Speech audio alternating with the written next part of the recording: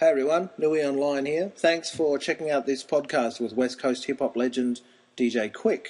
Quik is an artist, a producer and a beatmaker who is currently working on the much-anticipated, much-delayed album Detox by Dr. Dre. So first off, I asked Quik, does he think Detox will ever be released?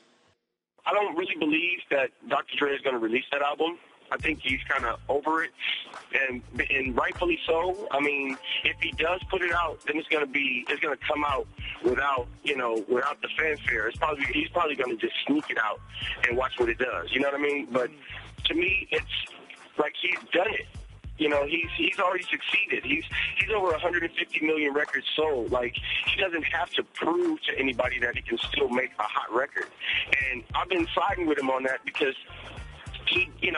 what else can he do?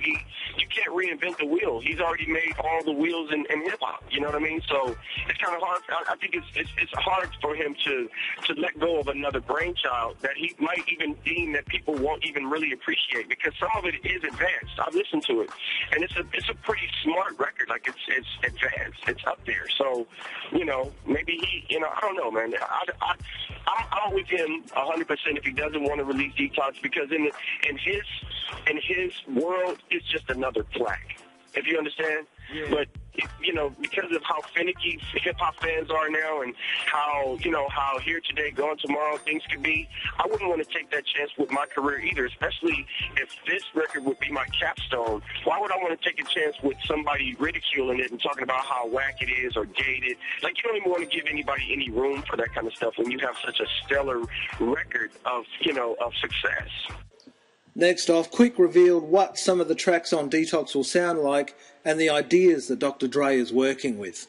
He's studying like real heavy composers, and he was adding some of that feeling to the music, like, from, Tchaikovsky and Chopin and Beethoven. Like, he was really going deep with it. It's really advanced. Like, it's actually, to me, it's kind of avant-garde. Lastly, Quik spoke about the pressure of working with a genius like Dr. Dre. Dr. Dre he's open to ideas, but he's got a different way of processing his thoughts. Like, he's not conventional as a producer like the Quincy Jones would be. Dr. Dre he's a little more, he's very stern in the studio, and almost to a fault. Like, he'll work diligently on one part of a record for hours upon hours upon hours, and then only to scrap it if he doesn't feel that it's addictive enough, if it doesn't have that comeback feeling to it. Like, if it's not something you can hear forever, then he doesn't want any part of it. But he's a slave driver in the studio. Like, he'll make you cry. Like, you can't believe that you actually have to be perfect in the studio to work with him. And if you're not, you won't be in the studio with him, period. He's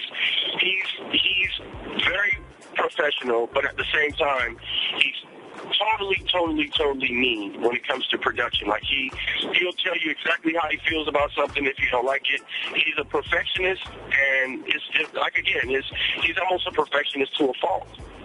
But that's what defines him. That's what made him who he is. He's iconic in that way, is that he don't just let things slide, because, again, his pride and his career is riding on it.